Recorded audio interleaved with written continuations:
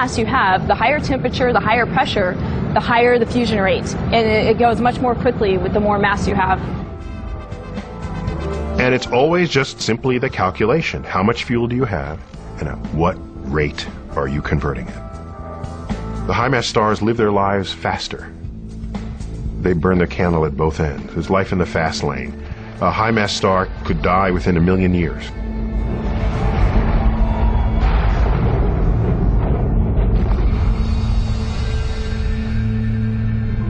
A star 10 times as massive as our sun might live for only 1/1000th as long. So our sun will live for about 10 billion years in total. A star 10 times as massive as our sun might live only 10 million years in total. Enquanto estrelas maciças têm a vida medida em milhões de anos, estrelas de menor massa medem sua vida na escala de dezenas de bilhões ou mesmo trilhões de anos. Every low-mass star that has ever been born in the universe, and the universe has been making stars for more than 10 billion years, all of those stars are still in their infancy. No such star that's ever been born has ever come close to dying. Mas para todas as estrelas, inclusive o nosso Sol, a vida na sequência principal não dura para sempre. Vai durar enquanto houver combustível para queimar. Quando termina o combustível, a fusão cessa e a gravidade vence. Gravity never gives up, whereas fuel, of course, can run out after a while. And so the star and the climber both have this terrible problem that if they don't maintain their fight against gravity, they will end in a death, a cataclysmic death. O tamanho influencia não apenas no tempo de vida da estrela, mas também determina como elas irão morrer. Estrelas maciças saem de cena em explosões violentas. As menores estão fadadas a desaparecer vagarosamente. Há 5 bilhões de anos, nosso Sol, estrela de meia-idade e de menor massa, queima tranquilamente seu estoque de hidrogênio. Como um jogador que lentamente consome sua pilha de fichas. The gambler, you may sit there for a long period of time, just like a star burns its hydrogen for a really long period of time. However, at some point, she's going to run out of money. Os cientistas preveem que daqui a 5 bilhões de anos, nosso Sol estará nessa encruzilhada crítica. Seu estoque de hidrogênio terá se esgotado. A fusão nuclear cessará e a gravidade começará a destruir a estrela. Nesse momento, a situação é desesperadora. Para sobreviver, uma estrela como o Sol precisa encontrar nova fonte de combustível. Ela tem o hélio disponível, mas para começar a queimar hélio, seu centro tem de estar 10 vezes mais quente do que quando queimava hidrogênio. It won't be able to fuse that helium into heavier elements, like carbon and oxygen, until the core gets sufficiently hot. And that's because it's harder to get the helium nuclei close enough together for the strong nuclear force to take over, grab them, and cause them to fuse together. Enquanto a estrela se contrai, a natureza lhe oferece uma chance. Seu centro se superaquece por ação da mesma pressão gravitacional que tenta esmagá-lo. Quando atinge 180 milhões de graus, ele começa a transformar hélio em carbono, em uma aposta desesperada para sobreviver. So the desperate gambler might go take out a loan on their house and get more money. But in getting more money to burn through, it's really just delaying the inevitable, which is to go bust. And for a star, the inevitable is to die. A estrela, que levou 10 bilhões de anos para queimar seu hidrogênio, utiliza agora todo o seu estoque de hélio em apenas 100 milhões de anos. And then the action begins. It runs out of hydrogen, starts fusing helium.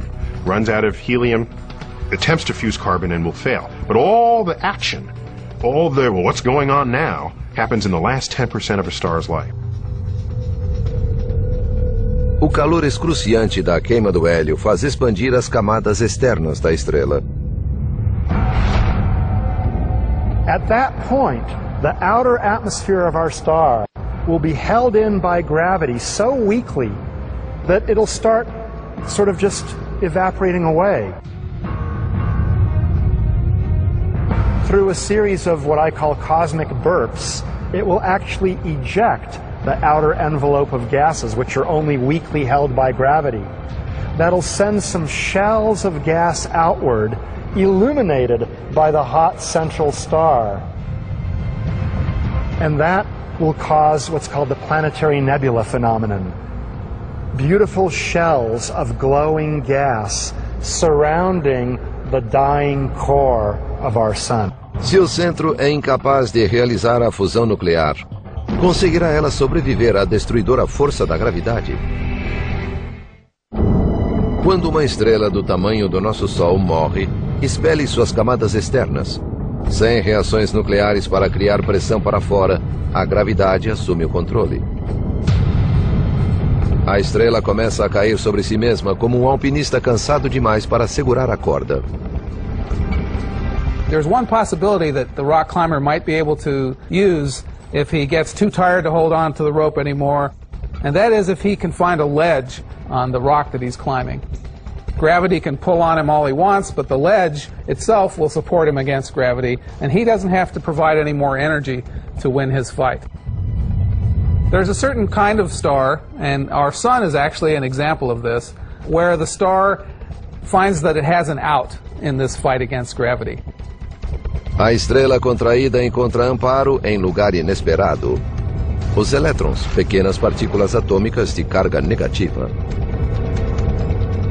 Electrons don't like being compressed so that they're very close to one another, because electrons effectively don't like each other. If you compact the electrons hard enough, the pressure of the electrons themselves is able to hold up the star against gravity. Quando o centro da estrela que está morrendo é esmagado e adquire o tamanho da Terra, a chamada pressão degenerativa dos elétrons vence. A gravidade não consegue mais desintegrar a estrela. Ela esfria e se transforma em um bizarro remanescente estelar denominado anã branca, como por exemplo a Sirius B, vista tenuamente ao lado de sua companheira Sirius, a estrela mais brilhante do firmamento.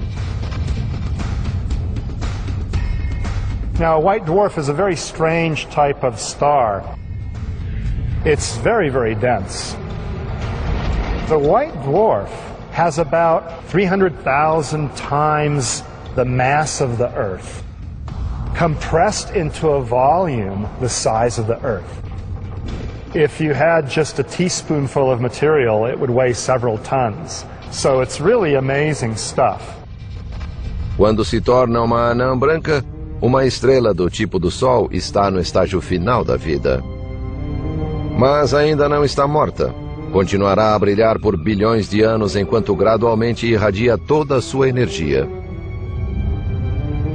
I like to call white dwarfs retired stars, in the sense that all of the light that they are shining is energy that they accumulated during their normal lives as stars while they were fusing light elements into heavy elements, as our sun is doing right now.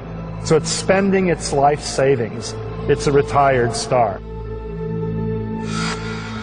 Esse será o destino do Sol. Mas algumas anãs brancas poderão ter uma última chance, graças à ajuda de um amigo. Porque embora o Sol seja um solitário cósmico, mais da metade das estrelas tem pelo menos um companheiro durante a vida.